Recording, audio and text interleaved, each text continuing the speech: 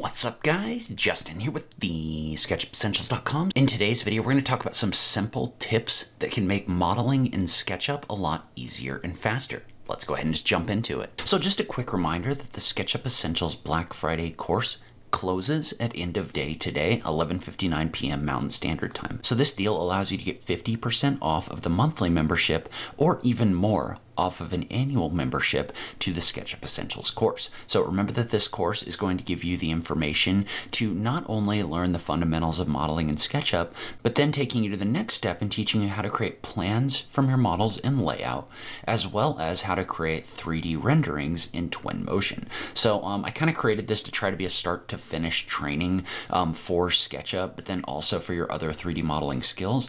Note that within the course, we also have both live calls where you can get on calls and ask questions, as well as our community forum where you can go if you get stuck. You can also interact with other students, other things like that. So if you've been looking for a resource that's going to help you learn how to not only use SketchUp, but also use Layout and also create some renderings, make sure you check out that course. Like I said, that sale does end at end of day today. You can check it out at TheSketchUpEssentials.com/course. All right, so in this video, I just wanted to give you some tips of things that you may or may not use when you're modeling in SketchUp that are going to make your life a little bit easier. They might kind of speed up your workflow. Some of them may not be things that you necessarily use, but they're worth at least knowing how to use them. And so the first tip that I would recommend is, say that you've got a building like this one and you've modeled out the front of this building. And a lot of the time, you know, the typical SketchUp workflow is you just kind of like pull this back, or you offset this out in order to create a roof ridge across the front. But in this case, what I'm doing, because I want this to be kind of a wall on the front, I've modeled this out separately. Now, what I could do on the back wall is I could model this same wall out, right, by drawing a line, making it the same height, and then just like manually modeling this in. But it's going to be a lot faster for me to just come in here and select this geometry and then use the move tool in copy mode to copy this back. So that is something that you could definitely consider, is instead of remodeling, copy geometry that you've already created for repeating situations like this and reuse it in order to save time. Okay, and so the next thing is, say that I've got a building like this and I want to model out a roof. So I'm just going to come in here, I'm going to offset this out by whatever the thickness is that I think that the roof assembly is going to be. I called this 6 inches, but it can be whatever you want it to be. But then let's say that I was to come in here and start modeling out that roof like this. Well, now I could push-pull this roof across in order to create the roof. That's basically what we're going for. But the thing is, if I do that right now and I create this roof, notice how it's going to be raw geometry in here the same way that the rest of my raw geometry is. So then if I want to take that and I want to put it in a group and then hide it later, I have to do that after the fact, and I'm suddenly dealing with all this raw geometry. What you can do instead is, before you extrude, group this. So just double click on this whole thing in order to select the edges and the face in here, right click and click on make group. Now, this is already a roof, and I can just push pull it out 12 inches or whatever I want it to be, and I can do the same thing on the back side. But now, because this is a separate assembly, right, because I grouped it before I extruded it, it's really easy for me to just tag it, put that group of geometry on a tag, and now I have a roof that I can toggle on and off, just like this. So consider grouping geometry before you extrude as kind of a time-saving tactic in SketchUp. All right, so next up, use guides in order to set locations of things that you want to place in your models. So in this case, right, what we're going to do is we're going to click on the tape measure tool, and you can tap the control key, and when you tap the control key, a little plus shows up next to the tape measure. Well, what that means is that I'm now in a mode where I can create guides. And since I can create guides, this makes it really easy for me to basically create, this is almost like snapping a chalk line in real life, but if I was to set up these guides right here, these are non-destructive visual indicators in SketchUp. And what I can do is say that I want my door to be 12 feet wide. I can set guides up for both doors right here, and then I can set up a guide that's going to give me the height of those doors. So say that they're going to be, we'll call it 12 feet tall as well. Now I have guides on this wall that I can use as inference points for where my doors are going to go. And I can do the same thing over here on the side of my building. So for example, I can just set a 3-foot high indicator, because I think I'm going to put a wainscot on here. Then I'm going to say my windows are going to start 18 inches above that, and they're going to be 6 feet high. So again, now I've got this line in here where I can see where those windows would go. But now it's really easy for me to come in here and draw on this surface and use a tool like the push-pull tool in order to cut my openings, like this. And so one thing you sometimes want is you want to be able to figure out where things would be with equally spaced points in your model. Well, one thing that you can do, and I'm going to draw a quick segment across this edge right here so I can pick up a midpoint, but what you can do is you can draw a line across this surface right here, and then you can right click on it and you can divide it. And so by dividing it, what it's going to do is it's going to divide this edge into an equally spaced number of segments. Well, if I pick 5 segments, you can see how that's going to give me 4 points that are equally spaced along my wall. Well, then I could come in here with the rectangle tool and find those points, right? And then I can tap the control key in order to set the center like this. So now it's a center rectangle, but then I can type in the dimension I want. So in this case, I want a 6-foot, 4-foot opening like this. And so now what I've done is I've found one opening that I can cut a hole with in my wall. Well, then what I can do is I can use the move tool in copy mode, and I can move my mouse, and I can set these on each one of these points. And remember, move tool in copy mode works by you selecting an object, tapping the M key, and then when you tap control, this is going to put you in copy mode, allowing you to create a copy.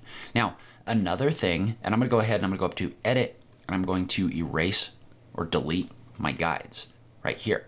And so one thing that I'm probably going to do, because I probably want windows on the other wall as well, is I'm just going to select these and use the move tool in copy mode to copy these across as well.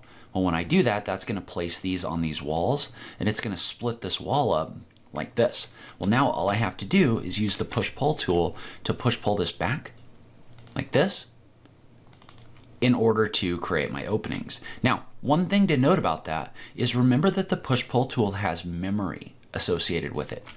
What that means is that I don't have to keep moving my mouse in order to find this back wall or moving over this until it cuts the hole. All I have to do is just double click like this, and the push-pull tool is going to repeat the last action that it created or it did. And so what that means is that when I push-pull this back, it's going to remember that I've push-pulled it back, in this case, 4 inches. And it might be worth coming in here and reversing these faces like this, but if I push-pull this back 4 inches, all I have to do is just come in here and double-click like this in order to quickly push-pull those to that same length. And then I might come in here and clean up some of this geometry, but now we've got those openings in here that we're ready to fill in. And so one thing that can be extremely valuable to you when you're modeling in SketchUp is use the geometry you have for whatever functions you want to do. And so what I mean by that is what I would like to do is I would like to create a wainscot that's like 3 feet high of brick on this wall, and then I want the rest of it to be like a metal panel. Now what I could do is I could come in here and just start drawing. Right, I could draw a line up to 3 feet, and then I could draw across, all the way around. That's a valid way of doing that, but there's a faster way. What you can do is you can pick up this geometry. So I'm just going to double click on this. I'm going to do a shift. I'm going to double click right here, and I've picked up all of that base geometry. Well, now I can just move that geometry up using the move tool in copy mode to whatever I want my height to be. And notice how that's going to move that up like this. Now, one thing about that is it definitely does split the inside geometry as well if you do the double click method. So you might come in here and just select the outside edges instead. But again, I'm just going to use the move tool in copy mode, copy this up, and that geometry is going to come in here and it's going to split this surface like this. Now, you do want to try to remember to pick up all of the edges because I missed a couple in here, but that's a fast, easy way to split out your geometry in SketchUp. And so one thing that I might want to do is, because this is going to be like a stone or a brick wainscot, I want to add a little cap on top of this, like a cast stone cap. And so what I can do is I can model out the profile of a cap and say this is going to hang out maybe 6 inches. I'm not sure what an appropriate length for a cap would be, so we're just going to say 6 inches. I'm going to say that it's going to be maybe 1.5 inches thick. And so what we're going to want to do is we're going to want to use the Follow Me tool to extrude this around. All right, so we're going to select the path all the way around. We'll activate the Follow Me tool, and then we'll extrude this. That's going to give us our cap. Now the problem with our cap right now, though, is if we do that, this is just going to be raw geometry. And so raw geometry is not great because this is just going to merge. And again, it just kind of creates problems in general. So what I'm going to do instead is, before I use the Follow Me tool on this, I'm going to group it. But then I'm going to come through here and I'm going to select the path on the outside. And in this case, I'm just going to toggle X-ray mode so that I can see the line through the walls. But now I've got this whole path selected, right? Well, now what I can do is I can activate that Follow Me tool, but this object is in a group, meaning if I click on it, it's not going to work. But if I select that path, activate Follow Me, and then I right click on this object and click on Edit Group. Now if I click on this surface, notice how the Follow Me tool is still active. Well, when the Follow Me tool is still active, what that means is that I can use this to extrude along that path, but this this final extrusion that's created in here is going to be created in a group, meaning that I can now edit that and adjust that if I decide that I want to do that. But I'm just going to create a copy of this right here. All right, so one thing that I really recommend when you get to this point in your models is, first off, you should probably have everything grouped so that this raw geometry isn't merging with everything else. So I'm probably going to come in here and I'm going to group this floor. And then I'm also going to triple click, right click, and I'm going to group all of my walls as well, just so that's kind of clean. That means I can also like hide the different parts of my model if I want to do that, or I can tag them. But now that we're at this point, one of the things I really recommend is, instead of trying to model stuff manually, you use the 3D warehouse. And so what I want to do is I want to go in the SketchUp 3D warehouse, and first off I want to add some windows. So we're going to use the windows from Marvin Windows. So a lot of manufacturers actually have their windows in the warehouse, but if I scroll down, I'm going to pick maybe this modern casement window right here. Note that this has a tag on it saying that it's dynamic. That's actually going to be really important, because that means that you can use this in order to resize the window in your openings. So if I bring this in and I place it on this wall, I want to make sure that I'm placing it properly in here. But if I right click on this window and click on Dynamic Components, Component Options, notice how I can actually come in here and I can adjust the window. So I can type in a different width and a different height. So in this case, I want my height to be 72 inches. And notice how this window automatically adjusts to fit in my wall. And so there's a lot of things you can adjust with this, but you can see how this makes your life a lot easier. Now, another thing that's going to make your life a lot easier is, you know how we talked about you could use the Move tool in copy mode in order to create copies? Well, what you could do is you could create a new copy for each one of these, but that's going to be kind of time consuming. What you can do instead is, with the Move tool active, you can tap the Control key to go into Move mode or copy mode, and you can create one copy. But now, and notice how I haven't clicked on anything else, I can type in times or star and a number of copies. So I can type in ×3 and hit the Enter key. That's going to create 3 equally spaced copies based on the information I gave this. And then from here, what I would do is I would use the Move tool in copy mode again, copy these over here, and then I would probably use the Flip tool in order to flip these, just to make sure that they are oriented properly. And then I'm going to move them back in my wall, just like this.